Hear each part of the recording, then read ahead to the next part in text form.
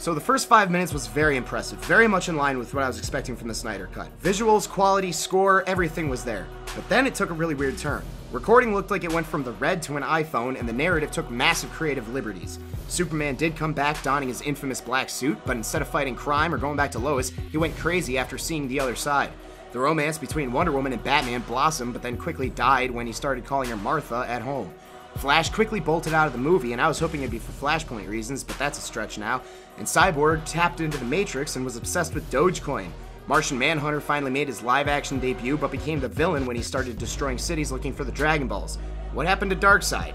Aquaman drowned, and the first interaction between Bats and the Joker was quickly over after Batman killed him. I know Snyder stands with Bruce branding and killing people, so I guess it really was going to be a short story in the end for the Joker, especially after Bats called dibs on the whole Robin thing.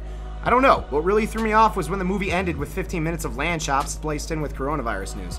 I don't know what I watched, but Pirate Bay has shaken my faith in the Snyder Cut.